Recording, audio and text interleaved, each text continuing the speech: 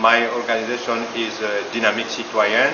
It's a national network for public policy monitoring.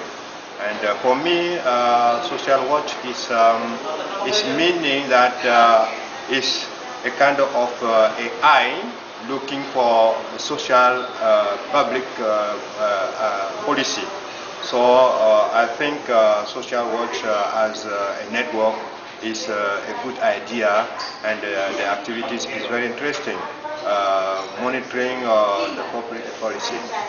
What I'm expecting here is to know each other, to exchange information, experience, how people are doing in the home country, on the organizations, and also to share some kind of idea of networking,